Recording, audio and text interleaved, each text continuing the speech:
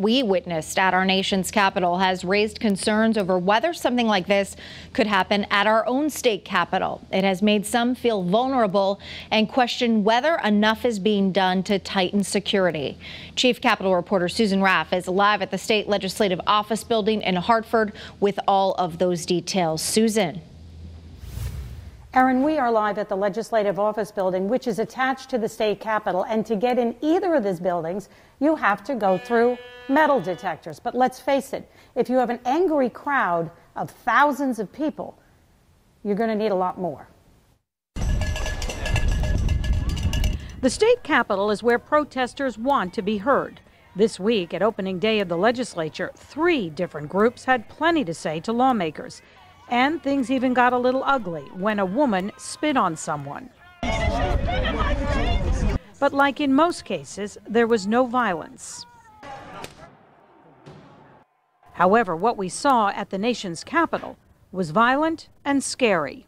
It's a moment that I think we'll all remember, unfortunately, for a long time. Matt Ritter was sworn in Wednesday as the House Speaker. He and other state lawmakers are concerned. Several things have been done to improve security at the Capitol complex. Metal detectors were installed shortly after the mass shootings at Sandy Hook. And many more cameras have been added, and a lot of attention is placed on internet threats.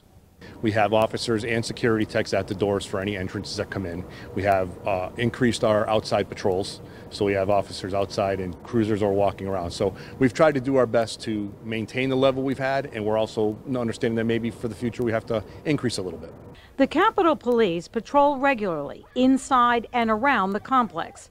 They have roughly 30 officers.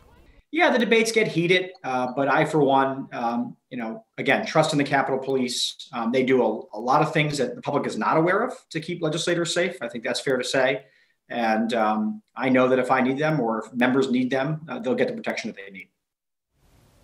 The House Speaker says he has a lot of confidence in the Capitol Police, but he has asked them to assess the situation to see if improvements need to be made. And coming up on Eyewitness News at 6, why some say we should not be surprised with what we are seeing across our country as far as these violent rallies and riots, and why they feel they could continue.